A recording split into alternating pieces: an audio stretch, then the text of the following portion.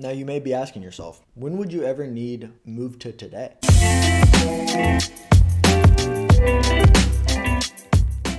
Hi, my name's Parker, the developer of Twos, the best place to write things down.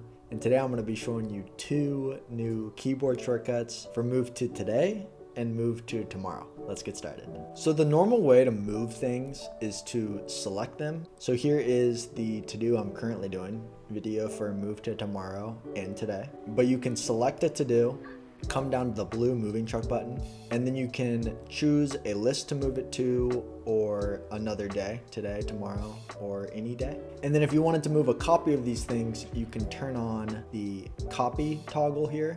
It will copy these things to another list.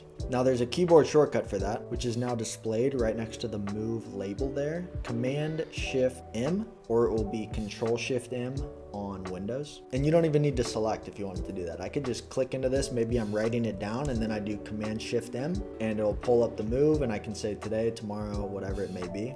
Now Scoro, shout out Scoro, one of our Discord community members, requested the ability to move to today or move to tomorrow with keyboard shortcut. So let's say I have a busy day. I won't get to any of these. So I can select these 3 things. And if I wanted to move them to tomorrow, the keyboard shortcut is Command-Shift-P to move to tomorrow.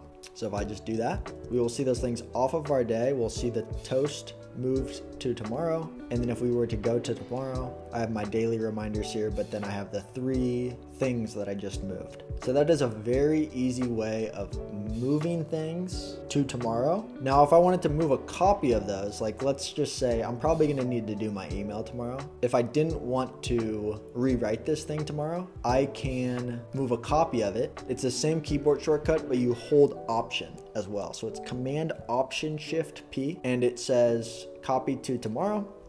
And if I go to tomorrow, we'll now see emails at the bottom of our list. Now you may be asking yourself, when would you ever need move to today? So I keep a list of the things that I want to do in a particular week. It just has some dev items and some other related items. I don't finish everything each week, but it's just a nice way to organize the things that I may not get to today, but I would like to get to at some point in the near future. And let's say I'm planning my day and I actually want to move a couple of these things to my day. I can select a couple of them. Let's say I'm going to do that one and this one. Then let's move a copy to today. The keyboard shortcut to move it to today would be Command-Shift-O. But let's say I want to move a copy of these things to today. All I have to do is hold that Option key, Command-Shift-Option-O, and it will say copy to today.